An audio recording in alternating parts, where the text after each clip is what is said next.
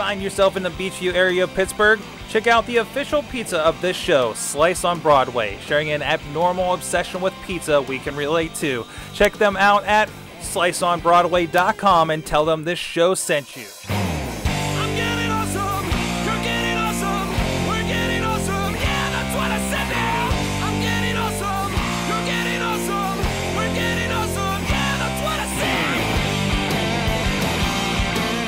Hey guys, it's time to get geeky, get techie. It is the AwesomeCast 267. I'm Mike Sorg at Sorgatron on the Twitter, ready to deliver the awesomeness to you, and with me, my awesome compatriots. First of all, from Studio B, he is John Chichilla at Chilla on the Twitters, bringing all that device knowledge and that Apple goodness, and the Androids. Oh, he's got the Androids as well, as we talked about. I've been trying to be fair to all the operating systems, the Microsofts, the Androids, the Apples, I think I even brought up BlackBerry not too long ago. So many fruits. And we got Kraus in the chat room, so he's going to keep us honest about the Microsoft stuff tonight. He's all excited for the Microsoft announcement, but we'll get to that much later in the show. Awesome. And also with us, you can check him out this week on awesomecast.net and a longer conversation on the awesome chat about the Ohio Linux Fest, representing today on the couch in studio. Hello. Hi. First of all, on our left, Vance Kochenderfer. Did I do it right? Absolutely. Yes! The secret is have as much fun as you think you're supposed to have with that name. I love it. And also Susan Rose, both co-organizers of Ohio Linux Fest. We'll get to that in a moment. How you guys doing today? Great. Doing Awesome. great, yeah. Awesome. Spending way too much time with me down here in the basement. That's for one thing. And down here in Mayhem Studios, Pittsburgh, PA, giving you that flyover state of mind when it comes to your technology news. You can check out more at awesomecast.net, and included, like I mentioned, that interview we had with them and other interviews we're having coming up. We're hoping to have a lot of fun with that in the near future. I made a lot of friends over the weekend, and I hope to get them on my podcast. Hi, new friend. Can you be on my podcast? I'm sure is a phrase that people love to hear at a soiree of sorts. But like I said, please subscribe to us, AwesomeCast, on the Facebook, Twitters, and Google Plus, and the Facebook group as well. And please also check out, please subscribe to us on video and audio formats, iTunes, Spreaker, Stitcher, iHeartRadio, YouTube. We have a lot of clips, especially when we're doing some product reviews or looking at certain products out there, and hopefully more videos. We want to grow the empire. And also you can support us, patreon.com/awesomecast. Thistlesea Business Development, who are real people, that submit to this show, and I know that because I had an awesome lunch down at our friends at Slice on Broadway here Friday with a representative of Thistlesea, and we had a very good discussion, a lot of great feedback. I need to talk to you about that later, Chilla. Thank you very much. That was really cool. That was really cool to actually a touch base with a face-to-face with somebody who's been contributing to the show, and please go check them out. If you have any business coaching needs, that's what these people do. Thistlesea Business Development's up there in Cranberry, north of town, and I got to learn a little bit more about what they do, so I hope I can better represent them here in this section of the show. So thank you very much for supporting AwesomeCast, and you can too. You get a state of the AwesomeCast, and I'm still working on the goodies. I really want this. Other show does, if you do $10 a month, they give you business cards. And I would love to do that for our supporters at some point here. So I think I might rework our levels at some point. Sure, I'll have time to do that. But anyways, I need a community manager or something, right?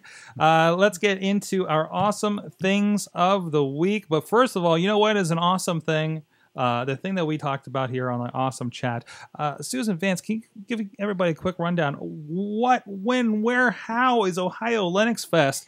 And the quick skinny, a little bit of preview of that big interview we did. Why should people be interested in it? Yeah, Ohio Linux Fest is coming up next week, Friday and Saturday, October 2nd and 3rd. We're going to be in Columbus, Ohio, in the Greater Columbus Convention Center. You can check us out at ohiolinux.org. And we've got really 2 full days of activities going on. We've got on Friday, we've got our professional training running alongside our what we call our Early Penguins track. And then on Saturday, we're going to have 6 full tracks of talks running simultaneously. We've got several other things scattered around in there. We've got the after party on Saturday. We've got on Friday. We've got the Ally Skills workshop. We've got the Birds of a Feather sessions in the evening. You can have come and sign up and have dinner with our keynote speakers. So it's there's a lot going to be packed into one weekend. So check that out on ohiolinux.org, and you can find, look at the schedule, and you'll see just what everything is, what the whole lineup looks like. Awesome. Please go check that out. Great. All right. So let's go down the line here of our awesome things of the week. Chilla, let's start with you here. Let's get wireless charging for an iPhone. This has been your dream for years. So yeah, and I've played around with some products, so I'm interested to see how this one works, because it seems like they may have done a pretty decent job of implementation. I've had ones where it's like a little credit card and you kind of wedged in the back of a case, and this is kind of what they're doing, right? And this Spigen, they've already started to release their case information. Their cases for the new iPhone 6s and 6s Plus cases start at $9.99, which is pretty decent for an iPhone case. That being said, wireless charging case is only $30. So I'm interested in this. I will probably pick this up if I can day one. If not, I will be ordering it right after. As using a Galaxy device with wireless charging, I think there's some shortcomings, but I think it's primarily on the Samsung side that the issue exists. The wireless charging with the Apple Watch and the Android Wear, I have the Motorola 360, works amazingly well, and just makes life, it sounds ridiculous, I know. I don't want to have to physically plug in a device, but that being said, it just makes it so much nicer. And I'm sure Kraus is saying how great and wonderful his Microsoft phone is because it has wireless charging as well. And it's interesting too, because I see more and more people, regardless of their device, whether it be Galaxy, whether it be Android-based, Windows-based, whatever, I see more and more people coming into meetings, and instead of bringing just a cord, they bring some kind of puck that they have to plug into their laptop, that they then set their device on top of, and it just charges. That seems to defeat the purpose. What's that? That seems to defeat the purpose. Well, I think it does to a point, other than that's their cord. They don't actually have a physical cord for the device that it plugs in. A lot of people I see start toting these wireless charging devices down. I want them for just around the house, right? I can set the device down on a table with one of these charge pads on it, and it works seamlessly. You walk over, you pick up the device. I don't have to physically plug in or unplug a device from the cord itself. It's also nice for kids because you don't have to worry about them snagging the cord on something. That being said, I think to me, I hope this catches on, and I hope in the next phone, this is built in, but I think this is a step in the right direction. Awesome. And I want to notice that I caught you here because this is a sponsored post on 9 to 5 Mac. I see what you guys did there. I see. Oh, I didn't even notice that. There you go. It's that paid content, man. Gets you every time, although it's useful. So I don't know. That's a discussion for a whole nother show. But one I've been hearing a lot on my podcast, and I'm sure you have too as well. So go check that out. It was so we'll have that linked, of course, over on the website as well. Is this available right now?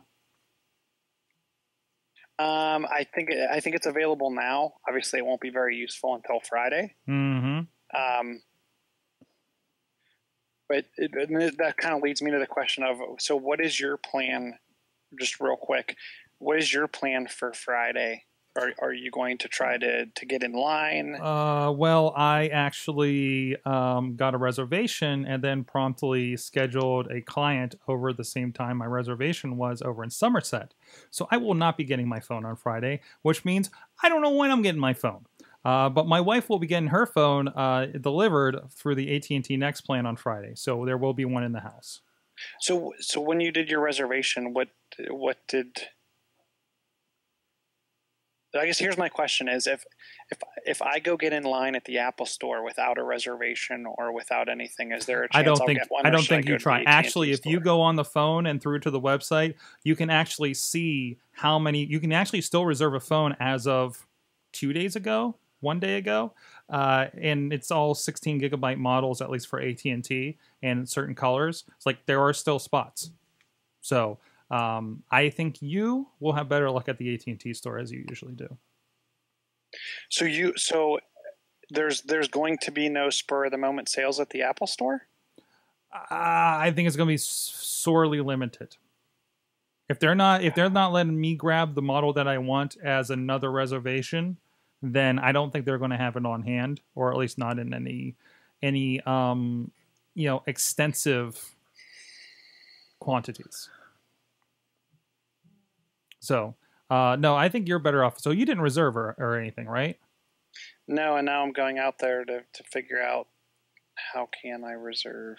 Mm-hmm. I did it through the Apple App Store, or Apple Store app. Yes, that's the right order on the iPhone itself. So I can just go in and tell them I'm Mike Sorg. What? No. What? Give me a phone. What? Well, if you have a reservation and you're not going to use it. I did look and see if I could transfer and see if I could send my wife instead, and they want you to bring 2 forms of ID. Whoa. Yeah. Well, when you're buying an $800 device in somebody's name and you might be going for the credit plan like I was going to, yeah, they want ID. So there's that. But anyways, we'll see what happens there. So I'm going to be playing the hi. Do you have any of the iPhones in game for a little bit here? And I have to do it at Apple Store because I want to do the Apple plan. So I don't know. I might just break down and just do the next plan and just give up. I'll tap out. So here I'm in the store. I'm in the store right now, and the only thing I have is delivery options. Then they're out. You have to go through it. There's a certain you have to do a rain dance with the app in one hand while pressing the buy the unlocked version with the other hand in full. Got a little hair on there. And hope it did the right thing. This has literally done something different every time that I've tried to quote unquote purchase it. So yeah, I choose my thing, I choose my color, and I choose my size. It's confusing. It's certainly confusing. You have to say, regardless, replace this iPhone for me on an AT&T account, pay in full, and then I think it says. Then you select Apple Care None. I do Apple Care None. No, now it's not even giving me anything. That's interesting. Can you talk about screen size? Because I have a friend who's going to go to a smartphone for the first time. Mm-hmm. And my friend has like big fingers and doesn't think they can touch on the screen. So I think for that person, a larger screen would be better, because wouldn't the keys be bigger? Probably for the most part. I don't know. That 6 is big to begin with. I was having a discussion with somebody the other day about how this 5S is like the perfect size for them. Mm-hmm. And they wish you could still get the new features just in this size. And I kind of agree with that. Now, and I kind of have the big thumb syndrome as well. I don't know. I guess it's their comfort level. And they're not going to know until they get to... If available, I would get them to an Apple store so they can actually play with the sizes of the phone and see what's easier for them. Now, going from not one of these smartphones to doing touch typing for the first time, no, it will be difficult, regardless of the size of the phone. But still, if they can take a couple of minutes to... by the way, randomly, continue just popped up on my store purchase. So I don't know what the deal with that is. So they're no longer... They will not be taking reservations until September 26th. Right. So there's that. Which is good, because hopefully you can just say, okay, when's the next one in, and make a reservation, and you're good to go, and you don't have to. And I'm going to go on Friday morning, and I'm going to pick up a device. You watch me. You probably will. 64 gig device. You probably will. Fine. I selected to go play with drones instead of getting an Apple phone. I'm sorry. But anyways, on a screen size thing, no, I would say if you could get them into an Apple store where they can get hands on to see what's more comfortable for them. So and the good news would be too is from a 6S Plus perspective, you're not it's the same physical dimensions, right? So the dimensions of this 6S or 6 are going to be right. So yeah, that's what I'm saying. So like you can get them into the store now to what they have, and physically, like that phone is basically going to be the same thing as what they're releasing on Friday. So they can have a pretty good idea if they're aiming for the new phones here this weekend. So that would be my if they're close to an Apple store, I would recommend that. So does that answer your question a little bit? At least like gets you in the right direction, right? Is it the same size as what I have here for the Note 4? What is the Note 4 compared, Chilla? The Note 4 is probably more along the size of the 6 Plus. Okay. Because the Note 4 is more in the 5-inch diagonal range. Mm-hmm. Hold on one second. So the iPhone 6 or 6S is 4.7 inches on the diagonal. The 6S Plus is 5.5 inches. And the Note 4 specs. The Note 4 is 5.7 inch screen. So it's more along the size of the Plus line than the regular line. And if they put an iPhone 5 in their hand, they'd probably think it's tiny. Mm-hmm. So bottom line is the biggest new iPhone is still a tad smaller than the Note 4. It's about the same size. Okay. All right. Yeah, roughly. All right. Vance, do you have an awesome thing of the week? I've been sitting here trying to go over anything, and I can't. Nothing really comes to mind that's jumped out at me recently. So, okay. I'll take a pass, and you can replug Ohio Linux Fest at this position here if you'd like. Well, that's certainly I would qualify that as being awesome. So, as always, OhioLinux.org. Awesome. Go register today. Awesome. And Susan, I know yours. I want to get to yours after the break here. In the meantime, I want to. So my awesome thing of the week, excuse me, is a Startup Weekend Civic Pittsburgh. I had the opportunity to take part in this weekend. And more details, you can check out sorgatron.com, basic sorgonomics from this morning, the Tuesday morning edition for this week. And I got a little more into details of that. And I'm actually showing pictures of all kinds of Thrival stuff from today. But some really cool companies. One, Chilla wants to gamify empty lots in the neighborhood. I thought was interesting, and kind of they said kind of like a Sim City, but for empty lots that we can go beautify them and do some stuff with it. So the entire weekend was again a startup weekend. Google was one of the sponsors. I love 3M was a sponsor, so there were giant Post-it notes for us to use all weekend. And I went to the initial pitch session that they did on Friday night, a really good event. It was really cool. Some of the ideas were like, hey, this is something that I came up with in the back of the room. And it was cool to see some faces that I've been seeing up at Work Hard Pittsburgh, where we've kind of recently moved in as kind of our co-working office space. The winner involvement, I actually got to talk to the guy today about this. Number one, first place in this, and his thing is to create kind of a currency for volunteerism. So it's kind of the quickie version of that. There's another one looking to actually quantify the data for Pittsburgh Promise, which is a scholarship situation here in the city. And unfortunately, if you have a caseload of like 50 kids, you're not going to know they're falling behind, and now they don't have opportunities for scholarships and everything that go with that.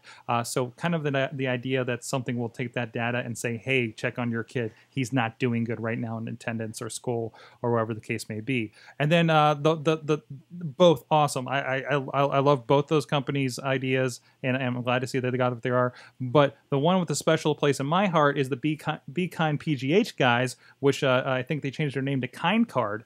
And I actually got the email with the guy behind that. here. Their idea is a pay it forward kind of card situation. Now, you know, like a Where's George, where you have the number and you go to where'sgeorge.com and you can track where that number has been, where that dollar's been and everything. So kind of the same idea. You get a card, it's got a number on it, and you do a good deed for somebody, hold open a door, give them a card. They get to go on the site, say, yeah, somebody hold the door open. Now I got this card, and they pay it forward. And you see all the deeds and track that are attached to that card. Wow. And it's trying to make Pittsburgh the kindest city, and hopefully beyond a little bit as well. You know, they kind of broke off from the Pittsburgh side of things. It was really cool. So actually, the live stream is available of both Friday night and Sunday night, the initial pitches and then the judging pitches that they did over. If you go to workhardpittsburgh.com, go to their YouTube channel, all those are up there, plus the streams from the Thrival Fest that happened today, including a lot of gamification developer kind of talks, which I'm going to be checking in when I get a chance. By the way, I've had a chance to play a little bit with their rig that they have on for live streaming. It's pretty freaking nice. There's some black magic stuff in there, and some. It's capable of 4K. I don't know when the heck anybody's going to ever use that, but it's capable of it. So let's see if we can push the limits of this thing. But the stuff looks really good, and it was really cool to see that thing in action. But all those streams are up there. A lot of really cool ideas. Again, go check out sorgatron.com. I have a lot more of my thoughts and actually serving as a role as a mentor of all things. So really cool, awesome event put on this weekend. And go follow on Twitter. They're SW Civic PGH if you want to go back through and check out some of the events over the weekend. Side awesome thing from that. I think her name is Lori Mitz. I'm going to mess up her name. I'm trying to do it off the top of my head. You thought I was bad with names in front of my face, right? But she's actually the head of the data initiative here in Pittsburgh. And, you know, like the snowplow tracker, stuff like that we get to enjoy. The thing that'll text me, let me know my recycling's tomorrow morning that I always forget because I have podcast night the day before recycling. So that's why you can see the blue bags pile up if you're ever down here in the studio. She had a really good talk about what they're doing to try to bring all that data together. Their data center is actually opening, I believe, the weekend of October 15th. Kind of a collaboration they're doing with CMU. So keep an ear out for that. Also, if you're in Pittsburgh, thank the PGH311 Twitter account. That's one guy helping you out. Okay, and seriously, if you like have information, like I saw somebody, a friend of ours was saying, hey, can you tell them to stop blocking the meter in front of Ultra Bar, for instance? They seriously, my parking issues, while I couldn't resolve the parking issues per se, it's out of my power and the city's power when you're surrounded by a-holes as your neighbors. But they got me on they pointed me in the right direction to get on the phone with somebody to talk about my situation that was with the building department for my ward in Pittsburgh. And again, one dude, and thank your local PGH 311 operator, please. I think that's a thankless job that could use a little bit of a positivity over there. So I know I put like 3 awesome things in one. My bad. So Susan, I want to get it's the awesome triple threat. Yes, exactly. There's just so much. It just tandem. It's like, oh yeah, and this. Oh yeah, and this. Oh yeah, and this. So we should just do like an awesome off. Should be a part of this, or maybe like that can be our short videos or something like that. Okay, so I want to get to this other stuff, Susan, some fan interaction stuff, etc. But in the meantime, I want to give a shout out to our friends that have been supporting the show, supporting Pittsburgh Pizza with Pittsburgh Pizza. Whoa, that screwed up, man. I was doing so good at that. I was on a streak. Slays on Broadway, supporting the show here for well over the year. They're local, just like we're a local and independent podcasting. They're a local and independent pizza station shop, whatever you want to call it. SliceOnBroadway.com if you want to check them out. PGH_Slice on the Twitters, and they're on Slice on Broadway on the Facebook and the Instagrams. You will be hungry too. Some great stuff and great place for a meeting with our patrons that we get to meet up with here every once in a while. And go check them out. SliceOnBroadway.com. Let them know you heard about them on the AwesomeCast and you're hungry too. Down in Carnegie, PA, or here in the South Hills of Pittsburgh in Beachview. All right. Susan, are we talking about Periscope? Yeah, if you want to go there.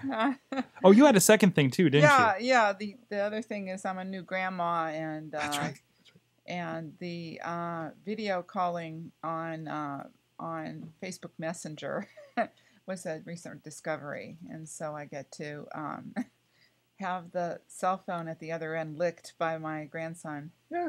So everything is, oh, cool, can I eat it? But he's very interested in seeing people talking to him. And that seems like the path of least resistance, that you don't have to log in or put in your name or go to a list or just hit up the little camera thing. If you have Facebook Messenger on your smartphone, and with the joy of the front-facing camera, you're on, you know. And I don't know. My heart bleeds for people that in the past, like if your daughter or your family moved away to California, or heaven help you, Australia, and they had kids, like you knew you were going to get mail, but it was like almost a death sentence on the family. But having the video calls are just so much of a blessing to keep families together and to really see people grow and change and get that nonverbal communication that's so important that you miss out even on telephone calls. So I didn't know that it was so involved in even the app itself. Like I knew there was, like, you know, we talked about beforehand about how it was like kind of like they have a Skype kind of roll-in kind of thing, but that's cool. And I think any of those that kind of lower that barrier. But again, I guess Facebook is the most persistent thing, isn't it? Yeah, I mean, unfortunately, I sold my Facebook stock and took a loss. You know, so now that I see that they have video calling, I'm there. Darn, I wish I would have hung on to it, but I felt pretty happy with myself when the stock went down to 18 and I sold it at 30, and you all know that's what it's pushing 90 right now. But I think this is a good sign for Facebook that they have such an easy way for people to video call each other. Interesting. Go ahead. With Messenger, I'm super interested in this because the concept that Facebook can have with, will Facebook actually get rid of phone numbers in a much further off future state, right? Because Messenger, if everybody's on Facebook, Messenger is text chat, it's video chat, but it's also, they support the voice side of things. So I'm interested to see if they can actually make a run, if they can get enough of the younger generations on Messenger and get them using that. Do people need voice lines or a phone number attached to a cell phone, or is it just going to be totally an IP-based world where I'll just call them on Facebook, or I'll call them via their Facebook identity? That's one of the things I'm interested in, is what's going to replace the concept of the phone number as we know it today.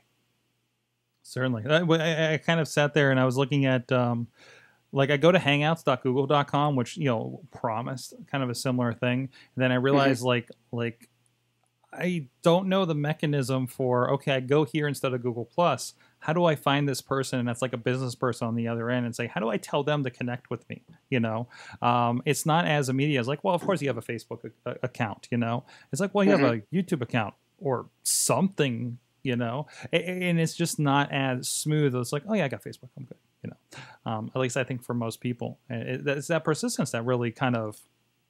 There's a lot of people that leave their Facebook on all the time, and it doesn't mean that they don't have a life, that they're just sitting in front of the desktop looking at Facebook. It just means that they have their Messenger app running on their smartphone, and they're off having a wonderful life, but it just means that you can message them just like text messaging, only better, because you don't have the number of character limits on it, you know, and you can carry on a conversation. You don't have to say goodbye. You can carry on a conversation that's open-ended with Messenger, you know, and this is just even the non-video part.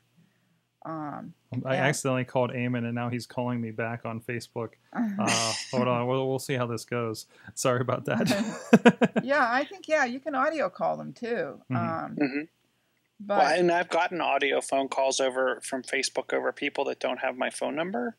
And it's a weird because your phone starts ringing and it's a weird ringtone that you've never heard before, and you're like, Right. what's What going is on? this thing? yeah, Yeah. And that's like I was saying, that's where I wonder, will that kind of lead us to the next iteration of phone calling? I think somebody is going to try to copy that. Once they realize how cool it is, they're not going to let Facebook be the only people. Well, it kind of happens to a point because, well, okay, so I'm at the new office, and then this is the day that somebody really wanted to.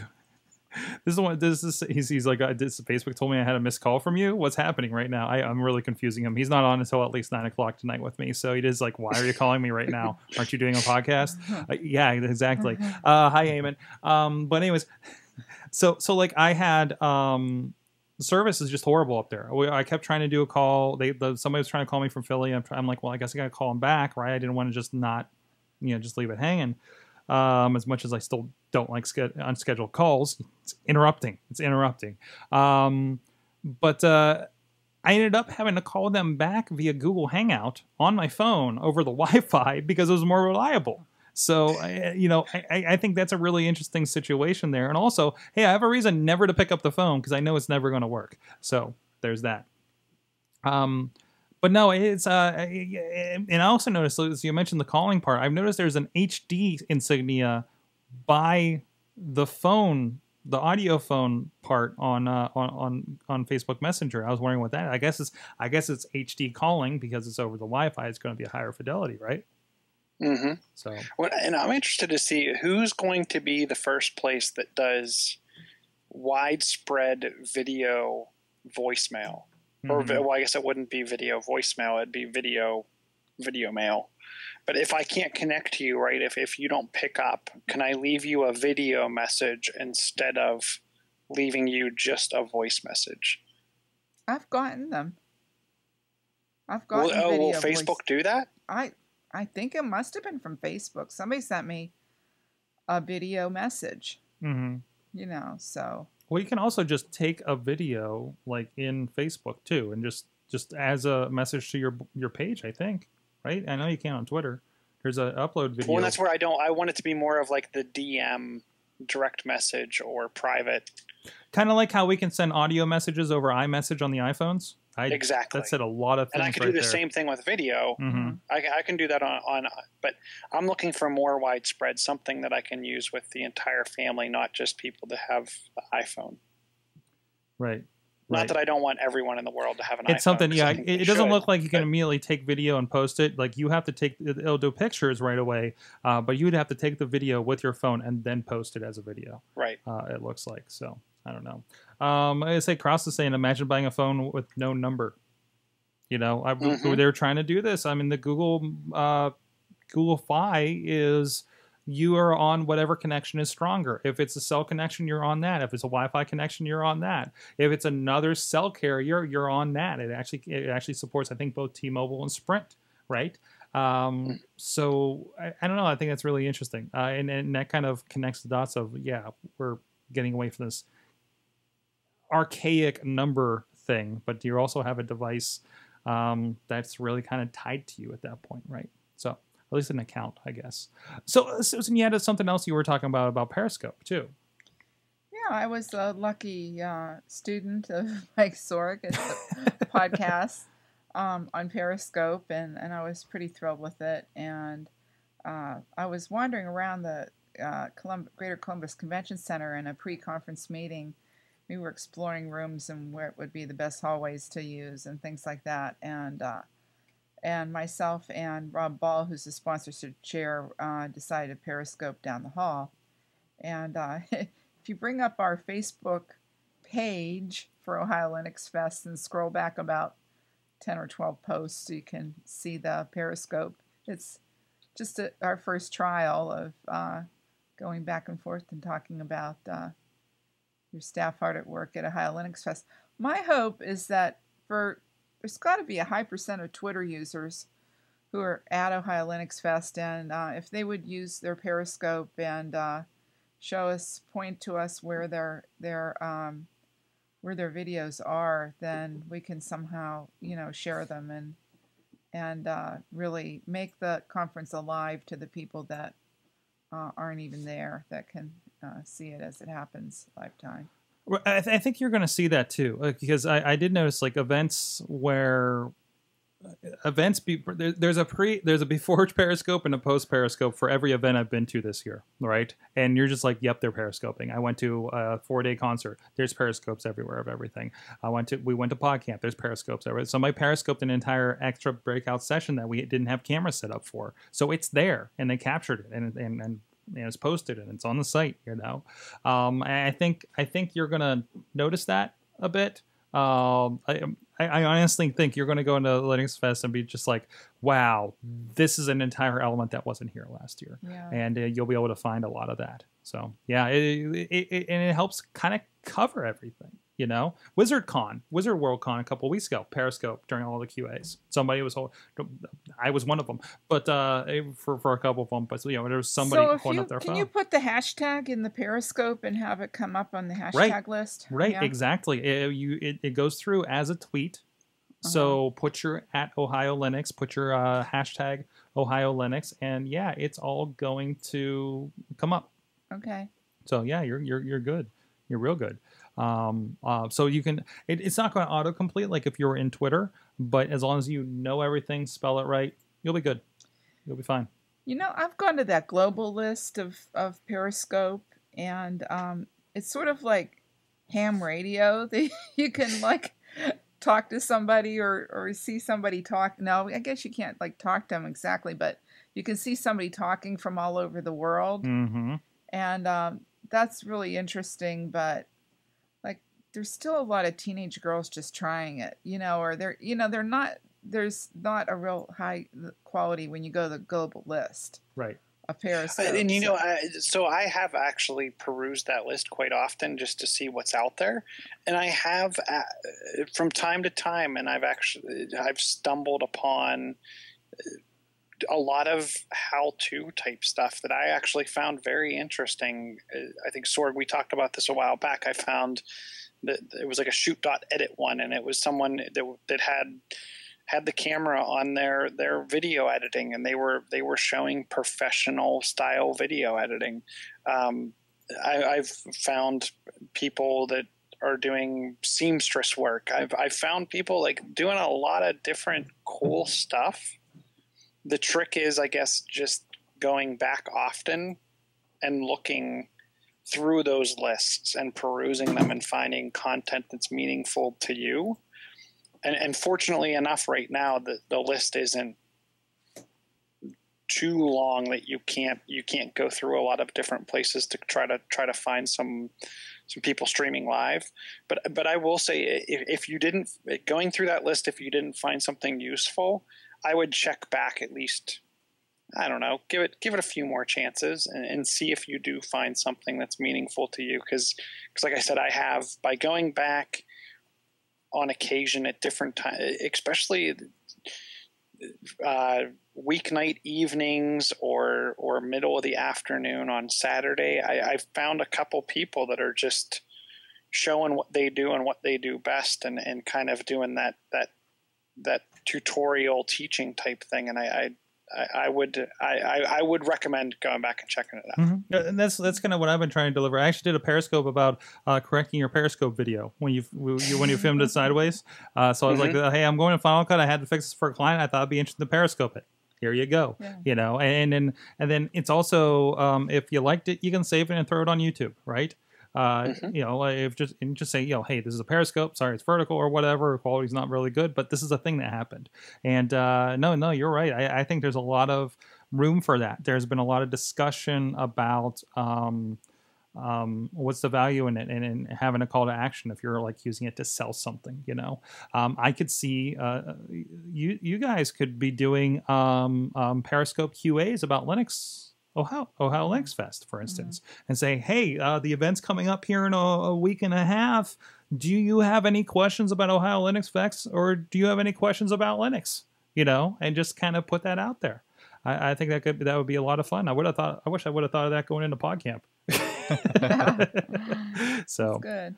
but you know, I think there's definitely that, and also I think it's just great to have fun with it. Yeah. So, you know, the best thing for me has been I've been pulling it up because at the end of these long Tuesday nights, I'm copying all the files over to this other computer. It takes me about 10-15 minutes, and I end up having a really good conversation with somebody, you know, one-sided there on text chat or whatever, about be it podcasting, be it pro wrestling, because that's a show that we just ended at that moment, and having some good stuff there.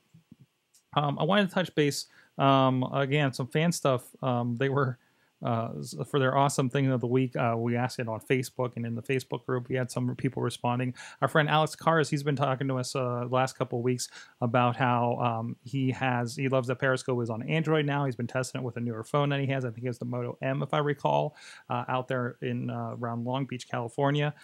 He says his awesome thing is noticing that Periscope now has broadcasting and landscape. Of course, Doug Dirta had to point out yesterday when I was periscoping from Sheets. Let me clarify that. I was periscoping from the new Sheets drive-through. That makes it important, okay?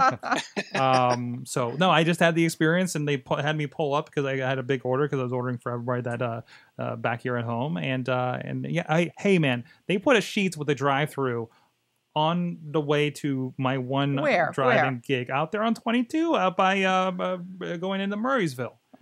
You get off that exit up by Monroeville, and it's right there for the drive home, for the munching on my way home, because I'm usually too busy on Mondays anyways. It's a whole other thing, but it's a height of laziness when you make her go across. Like, I didn't go in, and I'm just going to watch you go across to the store and grab a bottle of something that I ordered. You know, it just doesn't, I don't know.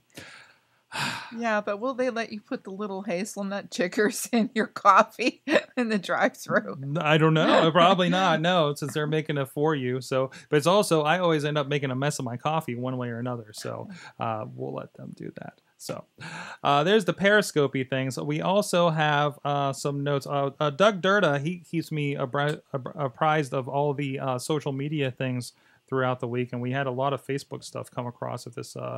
If my links will work here, and they're not. So maybe you saw this. Facebook's like buttons will soon track your web browsing to target ads. Isn't that the reason we put like buttons on all of our web pages anyways? Not the sole reason, but I mean, we knew this was coming, right? Yeah, and people have to continue to make money and be able to target ads. And obviously, we live in an ad-based world. So, to your point, this is no huge surprise to me. Mm-hmm. I would, and here's the thing. So, and I've heard this. I've heard the conversation of ads has come up over and over and over again over the last few days since iOS 9 launched because of all the ad blocking capabilities. People have built ad blockers. People have already made, and I think 3 hours made $126,000 in revenue from their ad blocker, and then quickly pulled it and gave all the money back because they felt bad. Mm-hmm. Here's my take on that, and I'm sure I'm going to be probably some single unique person.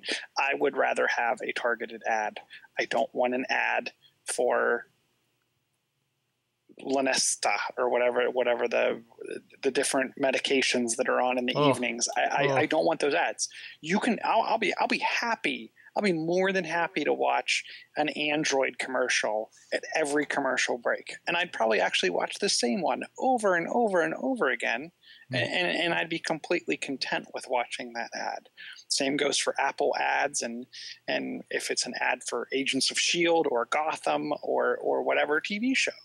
I would be more than happy to watch targeted ads. Don't give me a bunch of ads for something I'm not interested in or I'm never going to buy. Right. We'll see. Facebook is doing fine. I'm sorry you got rid of your stock, Susan. and the other thing about ads is don't show me, especially in our browser. Don't show me, and Amazon is famous for this. Don't show me ads for something I already bought. Right. Right. Like I just bought tapes for a shoot that later this week, and they're just like mini DV tapes, like the most bland thing. And now I have in the email a bunch of extra, You know, it's like, well, here's a different configuration of the multiple tapes you just bought, or here's the higher grade version of the tapes you just bought. It's like, great, I could have used that before, you know, or I didn't because I get these same tapes every time. Exactly. Speaking of Amazon, we had a message from our friend Matt Weller out there on the other end of the state, I believe, of the former Awful Show, the former Nero. He says, for me, is this trumps Apple's entire announcement. The Fire 7-inch display, Wi-Fi 8 gigabyte. By the way, it's $50, and by the way, it comes in a 6-pack for $200. The 6-pack you get it comes in at like $46. What? No, it's like $250 for 6 of them. So you get one free. If I read right. Yeah, pretty much. That's what I'm saying. Is if you buy 6, yeah, they're cheaper than the $50 mark. So yeah. If other people are looking to buy this and want to go on a 6-pack, let me know. I think my Christmas shopping has been taken care of here. So, and I think it even comes in like a little carrier, like a 6-pack like box or something. With these things, and that's amazing. Now, this isn't going to be your high-end, crazy, holy crap thing. It's not a full-on Android. It's their version Fire OS kind of thing, but there's a lot of stuff in that app store. And this is the thing. This is the one I would give to the people I would worry about with an Android device, like the people that will get in trouble with a Windows machine. Moms. Let's be honest, moms, right? Other than mom just went and bought an iPad, so I don't have to worry about that. But still, for everybody else, like you kind of have them covered, and that's not too bad, you know. I usually scoff at these, like, oh, Black Friday, buy somebody a $600 TV. I'm like, who's buying a $600 TV for like all their friends or for all their family or whatever? You know, it's like one person gets a big gift in my family, and then we move on next year. But if that. But no, I think we're going to spread the tablet love, and I'm pretty sure none of my family actually listens to my podcast, so it's still a secret. But we've completely commoditized the laptops, or I'm sorry, the tablets, and it's okay. I mean, like you're getting 6 of them for less than I think any iPad you can get at this point. No, just about any iPad, all but one model, and you don't want that one probably.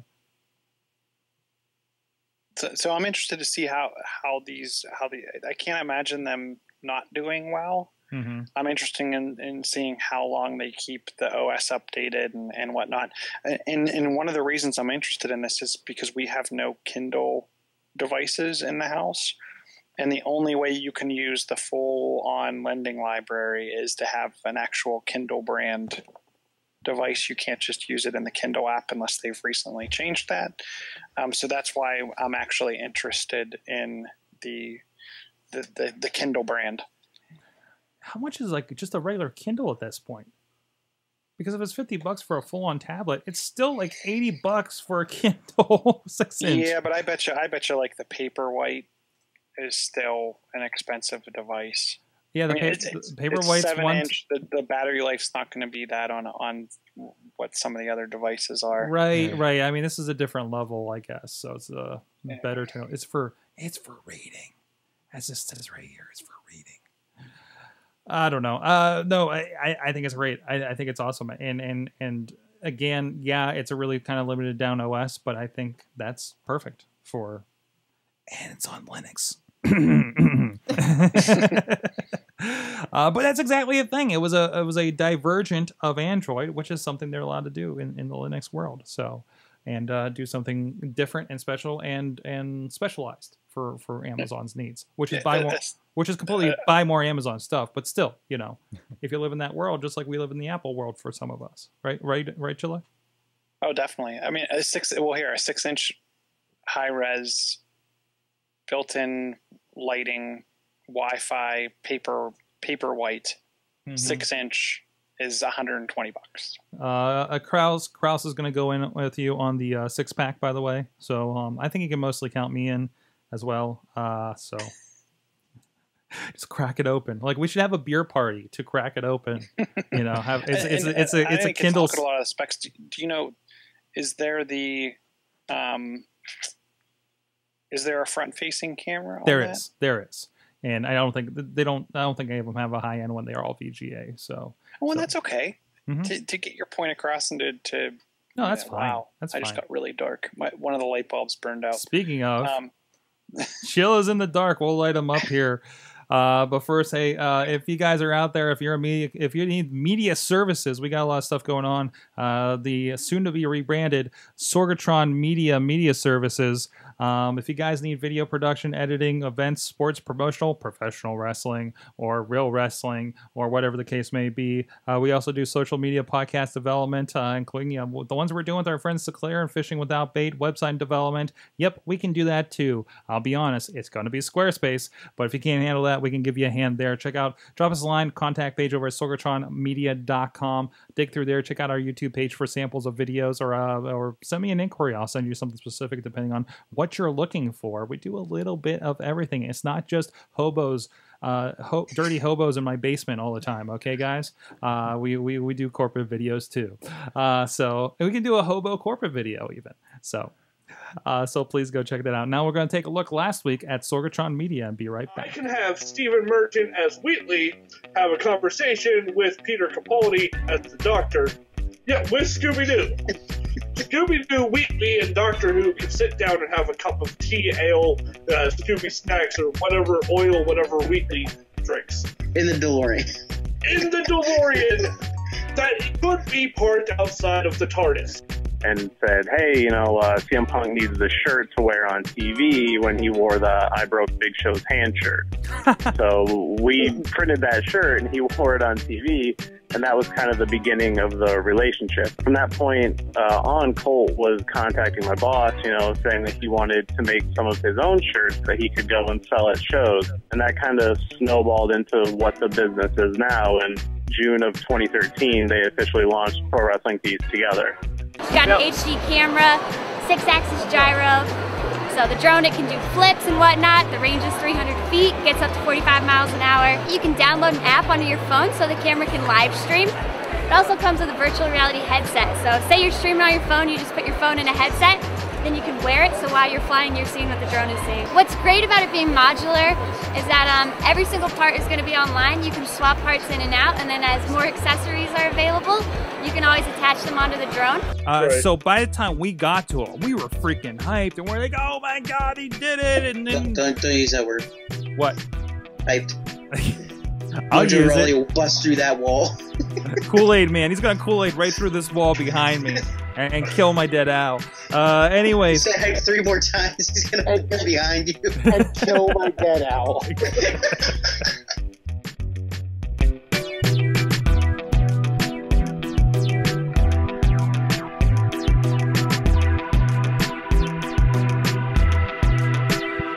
Desktop, when you turn it on and you try to boot it and it goes bleep, but then it doesn't do anything. No, it doesn't boot at all. It's just like an empty screen. Is that like the end of your computer? More than likely. Like if you didn't even see a BIOS screen. Yeah, there was that's a problem. That's a problem. There was no. That's what happened to that one over there. Screen.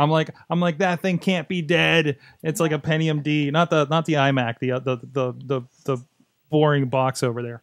Well, I've had this warning message for 2 years on this computer that my hard drive was about to fail, but since it did not fail for 2 years, I figured I was okay. Did you have things on more than just the hard drive? Yeah, I had some on the thumb drive, but I had a password file that I've changed some passwords since I made the password file, so I'm not totally screwed, but then I have this thing called Nemo and Seagate, and I don't know if I'm really subscribed to them or not, but I know they used to be on the computer, and I don't have the product key, and I don't know how to access it since the computer's dead.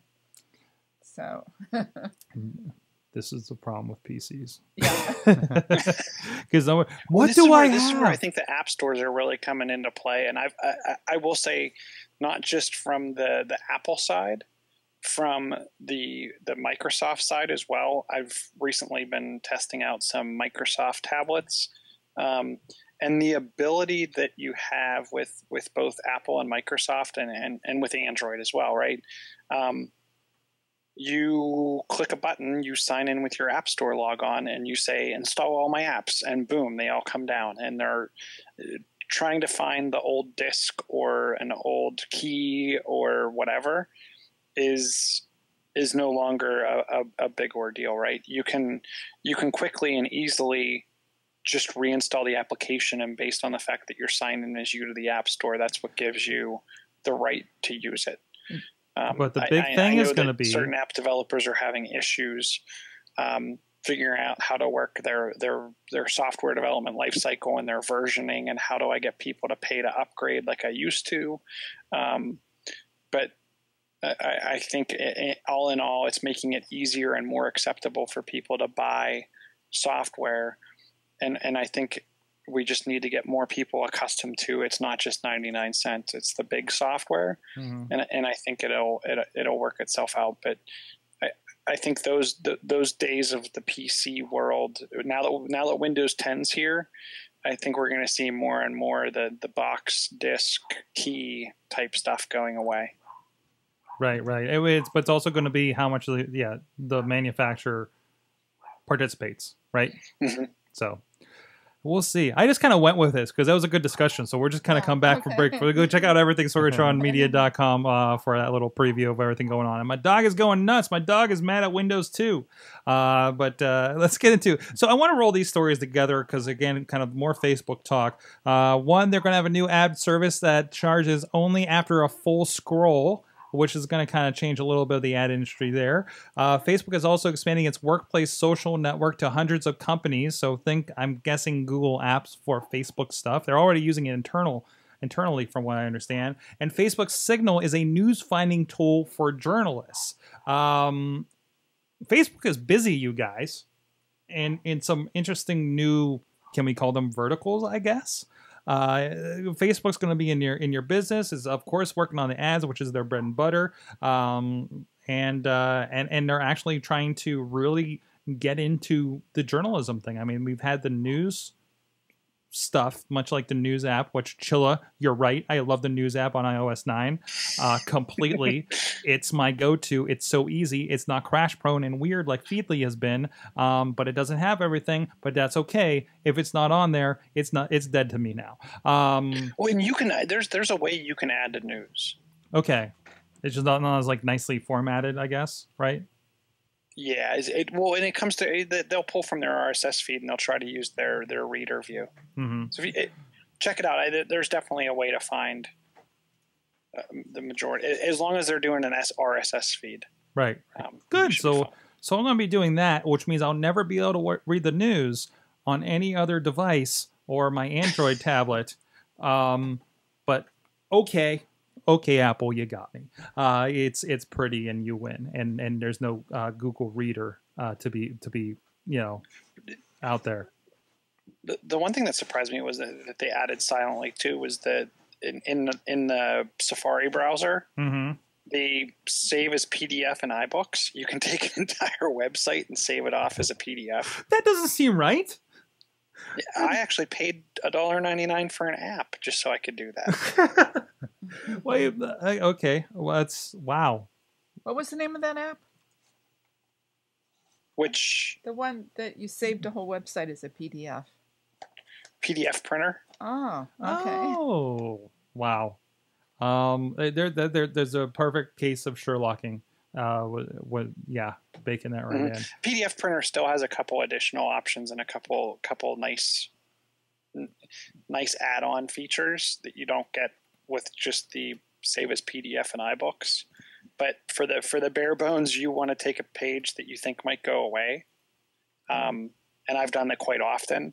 You're worried that someone wrote an article and there's something in it that has kind of leak information, and you want to make sure you kind of get a copy of it. That's kind of how I've been doing it, is throwing it in there and letting it save it as off as a PDF. So that's on Android too. On Android. I mean, it's not an iPhone specific app. You can get it on. I don't know. App of the week. There it is, Sorg.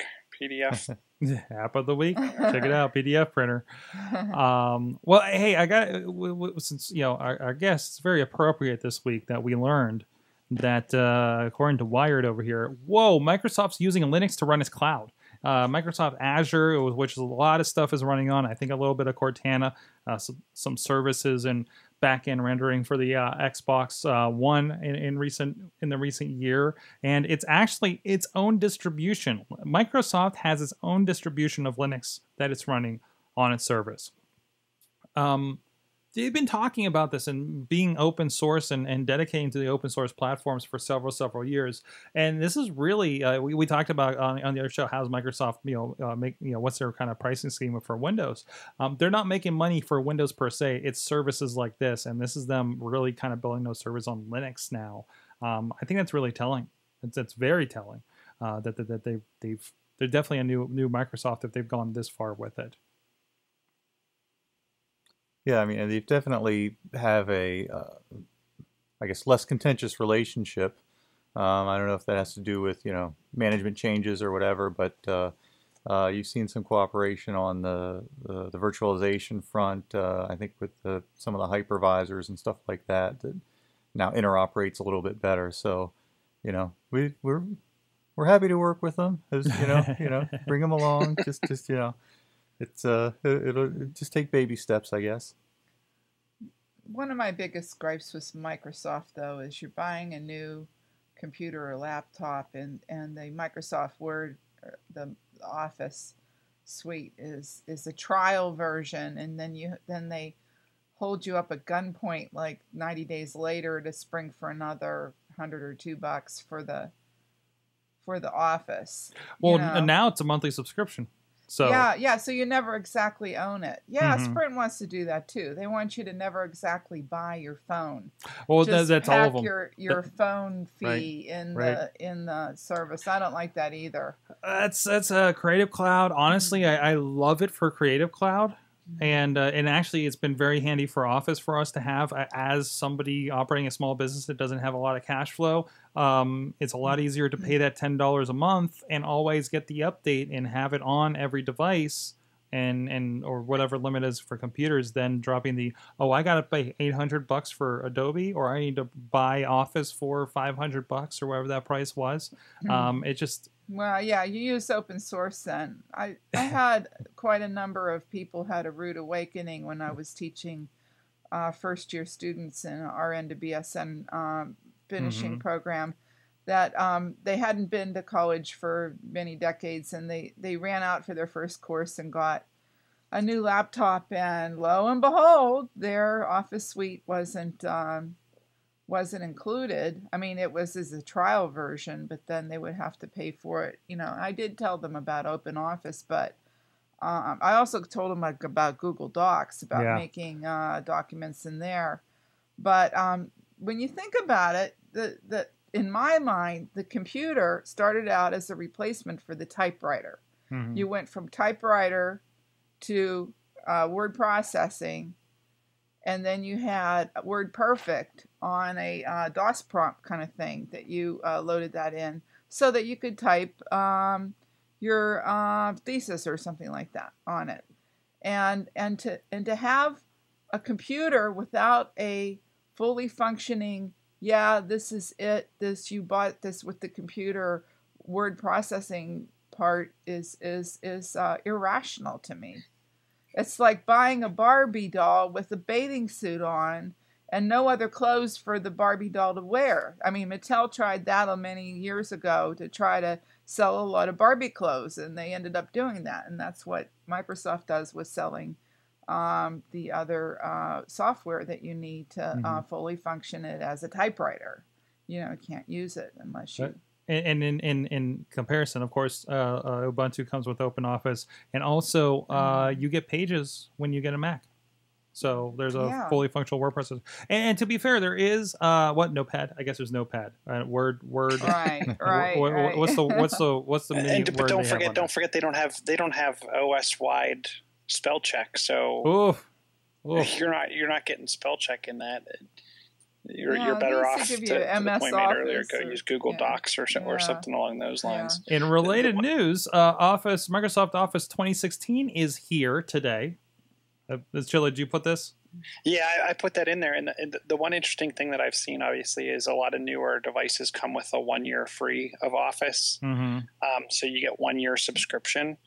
And it was interesting because I actually almost picked up a $100, or it was an $89 Windows tablet. It was some like Polaroid, or it was a very generic low end Windows 10 like tablet, but it came with a free year of Office. And the interesting thing is so for the price of Office, I can also get, for the price of Office for a year, I can also get a free Well, actually, tablet. isn't it for less than the price of Office you bought that tablet?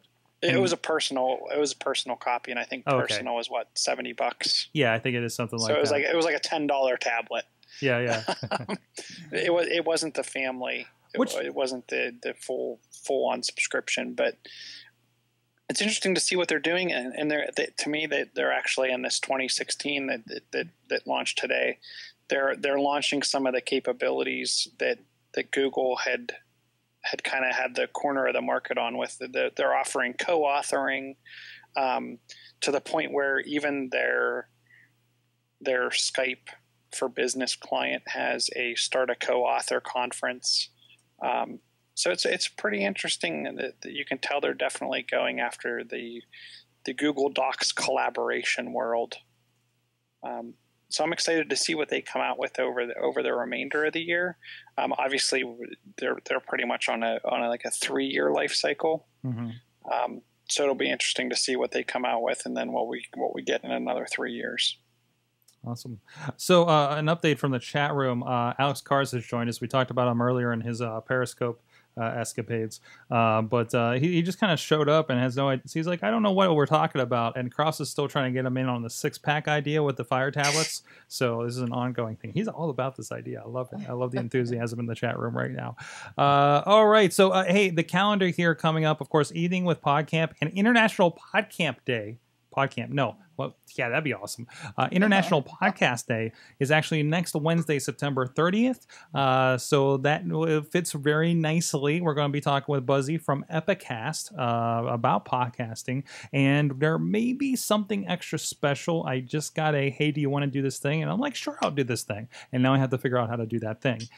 So once I figure out what that thing is and have a plan in action, you'll hear about it. I think we're going to be doing something fun for International Podcast Day. So Chilla, you got to call off work so we can podcast. Hey, maybe, man, maybe. Also, myself, I'm going to be doing a podcasting lunch and learn. If you're more of a business type and want to get into the nuts and bolts of podcasting, especially what the heck does this microphone do and how do I connect to my computer, that's something that we're going to get into next Thursday. You can find information on that at sorgatronmedia.com and sorgatron.com. Just for the lunch and learn and nuts and bolts. And info on that Evening with PodCamp is at podcamppittsburgh.com. There was more stuff in here that I thought I saved into the document. Thrival Festival is happening if you're in the Pittsburgh area. Look up the Thrival. Just look up Thrival Festival on the Googles. There's a lot of free events. A lot of them are being streamed. It kind of caught me by surprise. And then there's a music festival this weekend. Like I said, go to workhardpgh.com. They have a stream of today's events at least. I don't know who's doing the rest of them because other venues are doing the rest of the week's events. But there's a healthcare day actually on Thursday talking about innovation in healthcare. I was trying to get some of my colleagues to go to it. But I say a lot of them free events, so go over there. You can still sign up for a lot of them. Limited seating, but again, mostly free for that. We had a Microsoft event coming up that I know that Kraus was telling me about. I believe that was October 8th. Is that sound about right? October 6th. October 6th. Scroll down a couple frames to upcoming and awesome. Microsoft's making their announcement October 6th. That's where it went. That's where all the cool stuff went. Thank you, Chilla. And then Google makes their announcement a few days prior on September 29th. And that should be the stuff we're hearing about. Oh, so that's actually before the show next week. So we'll have hopefully info on the new Chromecast. And was there something else they were talking about? Chromecast new Nexus devices, and I think we're going to see two. We're going to see one from Huawei and one from I think LG is on the hook for a device this year from a Nexus perspective. I'm interested. I missed the You have a Nexus 7. I have a Nexus 7. I think we know a lot of people with Nexi 7s, Nexus Cs. I don't know what the plural of that is, but I'm interested. I hope they go back and refresh the 7-inch device. They kind of went to the 9-inch platform and never looked back at the 7, which kind of falls in between their larger phone because they have a 6-inch phone. But that being said, I hope they do a refresh to the Wi-Fi only tablet because I really enjoy that device. Well, I think they're going to launch Marshmallow, so you're going to see Marshmallow on your price start to go out to those devices. You hit the Chromecast. I'm wondering if there's going to be another TV, the Nexus TV, the puck looking thing, because I saw Best Buy had them 50% off this week. Microsoft's announcement will be new Surface, new phones, new wearable. Kraus, help brother out here because I'm sure I'm missing something. Lots of stuff. We'll go over it. Yeah. That's fine. All right. And also, of course, Ohio Linux Fest, October 2nd and 3rd. Final pitch. Get them there. Yeah. Well, I wanted to mention real quickly that we have a workshop on Friday that's new. It's called the Alley Skills Workshop. And it's for trying to help look at including women, people with diversity, people that are challenged, how to get them involved in IT and in Linux and open source, and that's a really great program. There was a $100,000 grant that started the investigation to make this workshop, and it's going to be really well thought out. Really, so if you're especially if you're into human resources, or if you're a manager and you'd like to see bring more diversity and bring up women in the workplace, that Alley Skills Workshop is a maybe once in a lifetime or opportunity to take advantage of some really incredible training. And it's only 2.5 hours Friday afternoon. Comes with the free package. You have to double opt in for it. So and we also have a discount on the LPI certification for registrants. It's a big discount, only $99 for LPI certification. You take it at your convenient LPI certification testing center, and we do have an LPI cram course in the professional training that's discounted to $350 for all day with the new 2015 objectives. So I wanted to get that in at the last minute. Awesome. So go check that out. And check out everything AwesomeCast.net. Subscribe to us and so much more. And check out our social medias. Check out the awesome chat with these guys, talking a little more about Linux and Ohio Linux Fest. And follow us throughout the week. We have a lot of stories, a lot of things going on. So check out for @Chilla on the Twitters.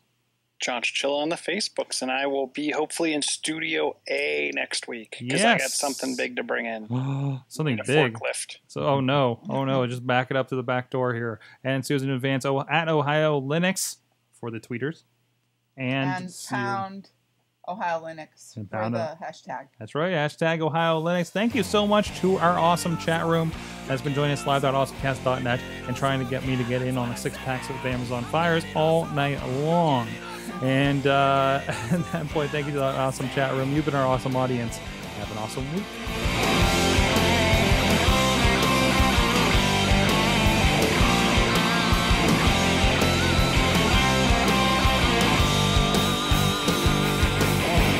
This show is a member of the Sorgatron Media Podcast Network. Find out more at sorgatronmedia.com.